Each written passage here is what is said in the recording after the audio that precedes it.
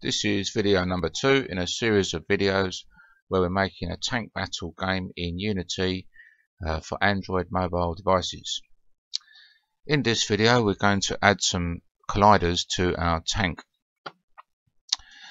If your scene is looking a bit dark as a result of changing the lighting settings in the previous video, then you can go to directional light and change the intensity to something bigger. Okay, for example, like 1.5 is fine for this, for my screen here. Okay, so assuming that you now have your tank and you've made a folder and put the different parts of your tank, which should be the barrel, the hull and the turret, which need to be separate, and you can put them into your scene. And I've done that and created a prefab of the tank called Chieftain Tank,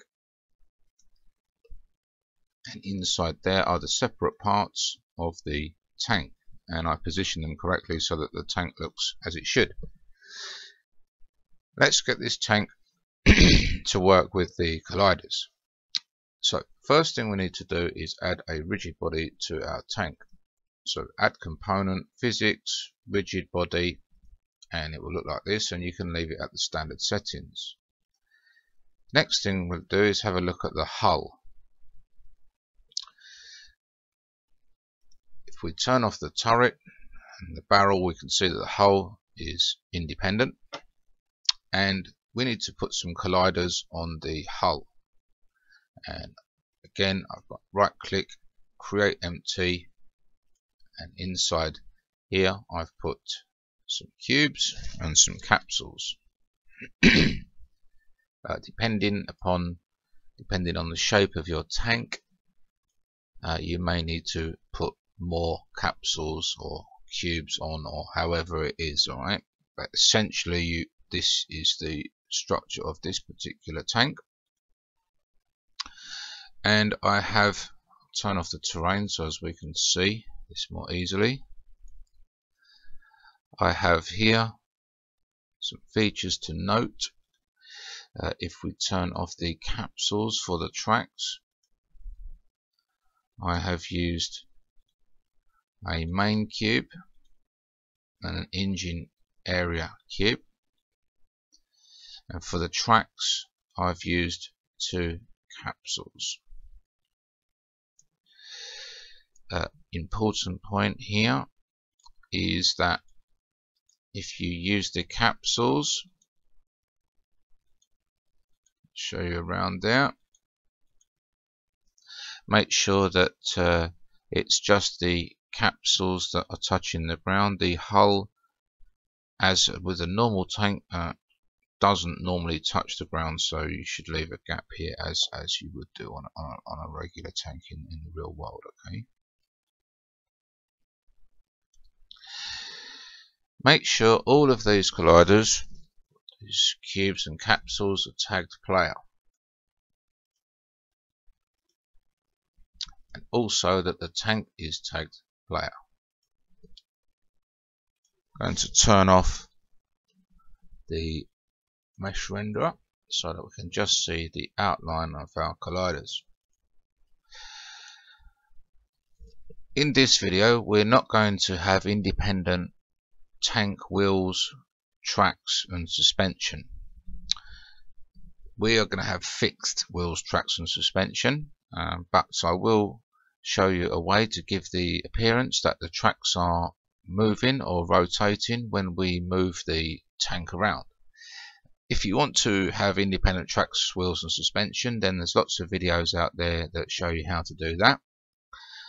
And if you want to use that type of suspension in this game, then you can. But for the purpose of this game and a demonstration, I'm going to keep it simple, so to speak, and just keep everything fixed. Good. Next thing we need to do is we need to look at our turret. Again, this turret is independent of the hull, but is a child of the actual main tank game object here. In this case, what I did with the turret was, instead of creating a cube, I just said add component, physics, box collider, and it attaches automatically at the bottom here of this game object, and you can move and fix it around as you wish. I've just got a box collider. You could use something more accurate if you wished to, but again, for demonstration, I'm just going to use a simple box. Again, we need to tag this, but this time we're not going to tag it player, we're going to tag it turret. Okay, so you need to add a tag.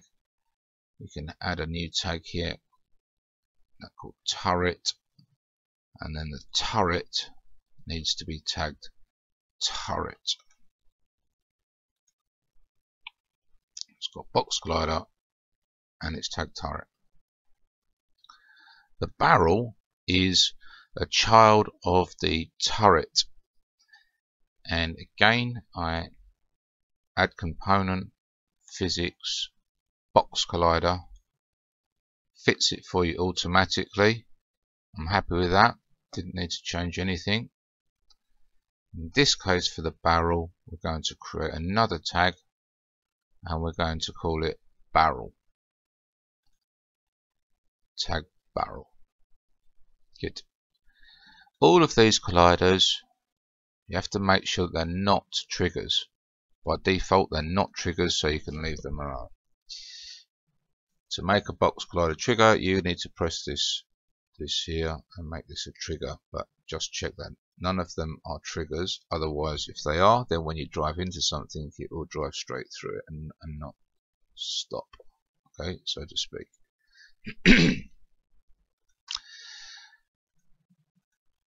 Just turn everything back on. So now you should have a tank that looks like this, that's got a rigid body, that's tagged for the hull. It are tagged player with box colliders. You have a turret which is tagged turret with a box collider, or whichever colliders you want to use. I've just used one, you can use many, it's up to you. And the barrel again is got the collider, box collider, and it's got a barrel tag. Good. Couple of things to note when you're doing this. Okay. When you're, remember that your turret and your barrel are independent of the hull.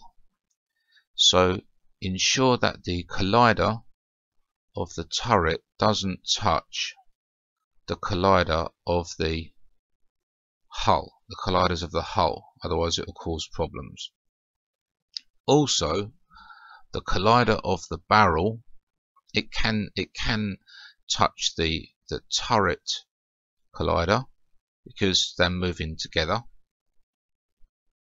but when the barrel goes up or down, make sure that the barrel doesn't hit any of the colliders of the hull. On this particular tank, this barrel can go down 10 degrees, okay, and up 20 degrees. And when it swings around, actually, and the barrel is down 10 degrees, it hits this engine area. I'm going to show you in another video how we avoid that. So when it spins round, okay, it will hit it because of the design of the tank, not because you've put the colliders in the wrong position, but just because of the design of the tank. I'll show you a mechanism so that when your turret does spin round, if it does hit your tank, it will move out of the way. But we want to try and avoid that as much as possible. So just when you're setting up your colliders, just make sure there's a gap between those two, the hull and the turret, and when the barrel goes up and down, the collider doesn't crash unnecessarily into the colliders of the hull. Good. So that's the end of this video. Thanks for watching. Hope you learned something. In the next video we're going to get this tank moving. Please subscribe to the channel and give a thumbs up if you like the video, and see you in the next video.